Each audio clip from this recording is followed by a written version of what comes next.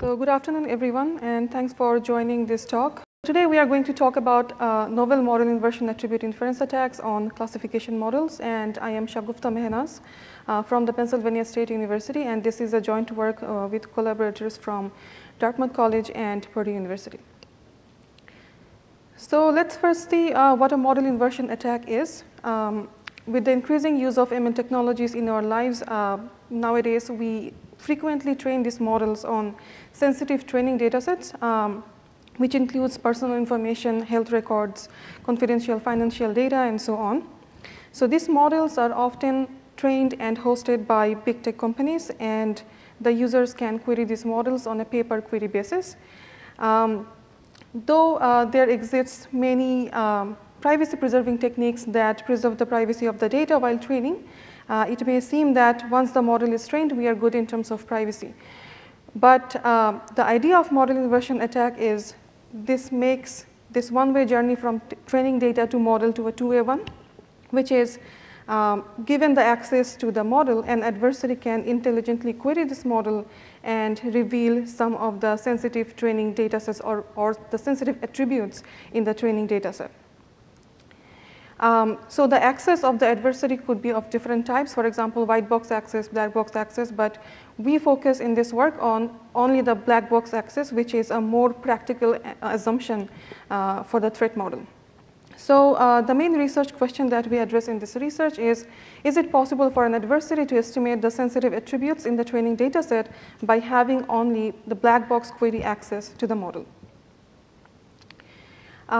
So we divide the model inversion attacks in a high level two different types. The first one is typical instance reconstruction, which applies mostly to the image domain, which is much studied, where the adversary tries to reconstruct a representative image of the actual one that doesn't have to be exactly the same as the actual image.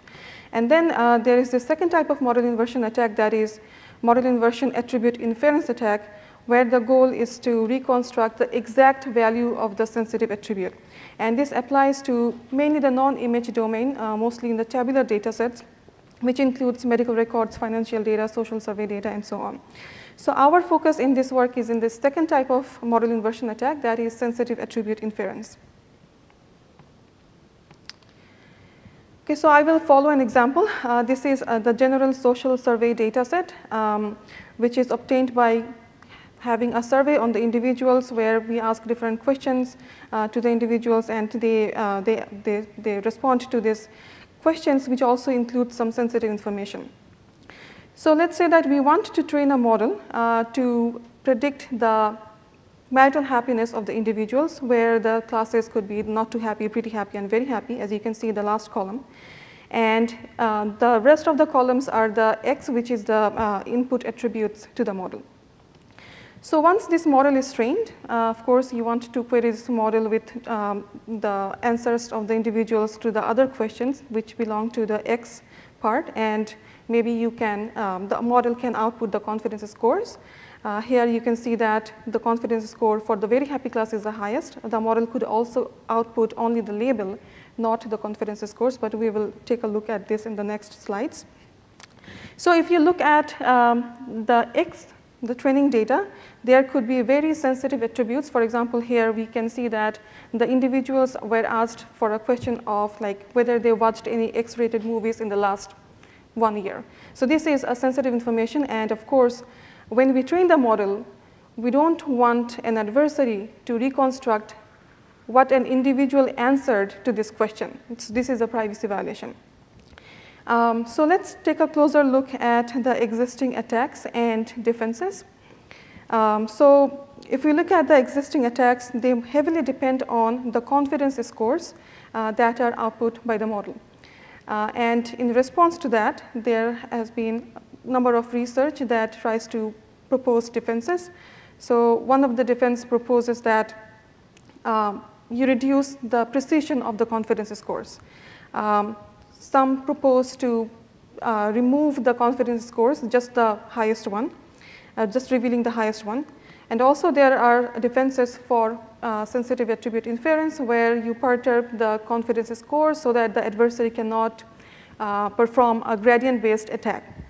So what we did is that we wanted to see what if the model does not output the confidence scores at all and only the labels. So we wanted to design a label-only model inversion attribute inference attack which assumes least access or least knowledge of the adversary while attacking the target models. So we call this attack LOMIA. So I will give you a quick intuition of how this attack works.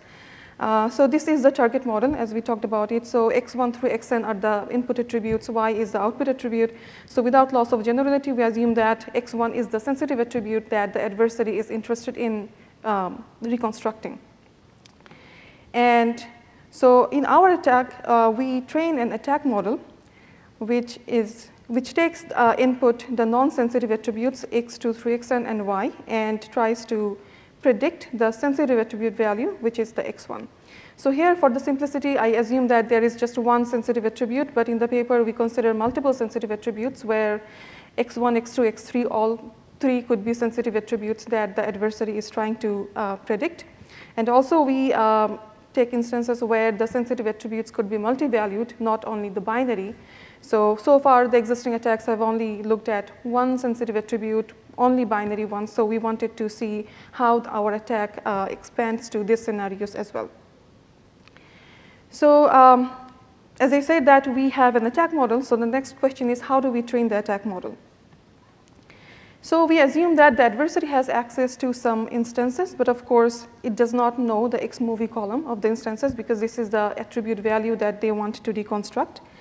And let's say that we take an instance from this available data set that is available to the adversary, and then it queries the target model, which predicts the happiness, marital happiness for individuals, and then it tries with all possible values of the sensitive attributes, that is XNO and XES for this typical example. So as you can see that with XNO, the model outputs the correct marital happiness, that is very happy, and with a different attribute, it says pretty happy, which is not the actual label of the instance. So from here, the adversary can estimate XNO to be the sensitive attribute value. So with the data set that it has, it queries the model multiple times, and then it tries to estimate the sensitive attribute value for all the instances that it has access to.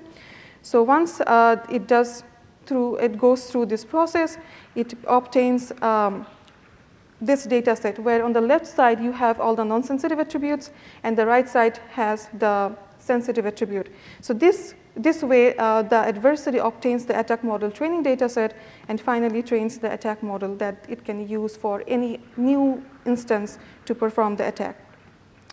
So as I said, how this strategy executes, once you have an instance you want to predict the sensitive attribute for, you just query the attack model and it predicts the sensitive attribute for you. So we don't have to access the target model anymore while we are performing the attack. So the attack, once we train the attack model, we can use it for the sensitive attribute inference.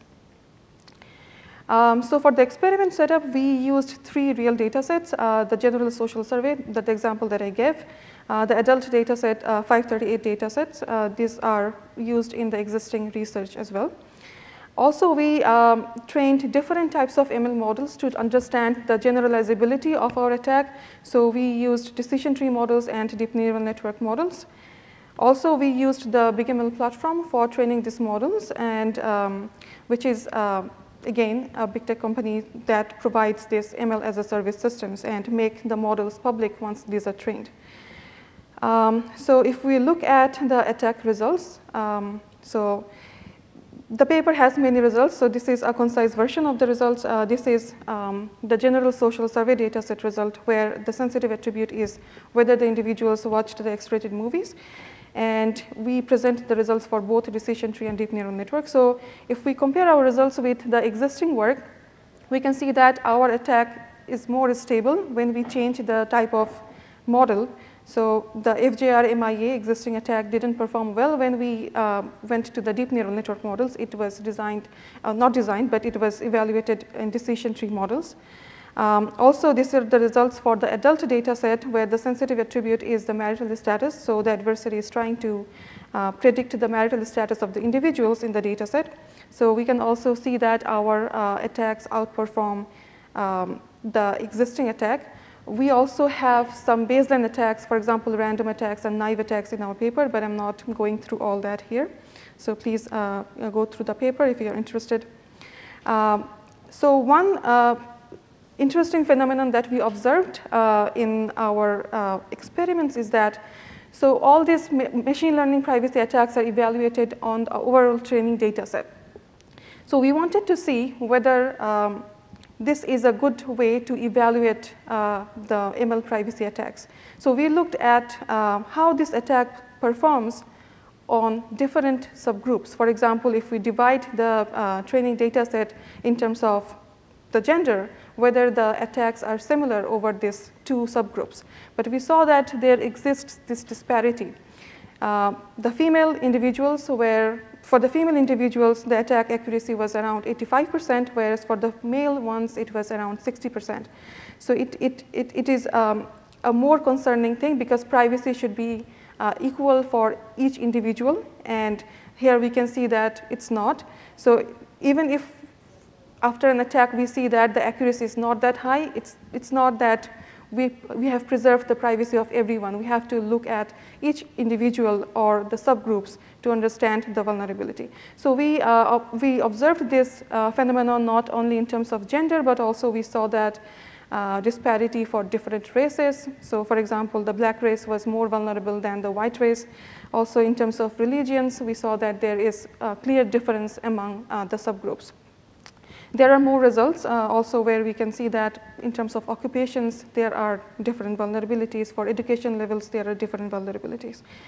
Also, we conducted some experiments where we tried to reduce the knowledge of the adversary. So we reduced the knowledge of non-sensitive attributes as well for the adversary to see how our attack extends to this partial knowledge attack.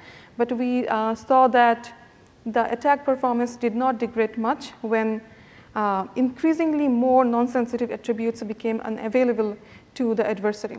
So as you can see that we removed 1 through 9 non-sensitive attributes from the adversary's knowledge, but we can see that the precision, recall, and F1 score of our attacks did not degrade much.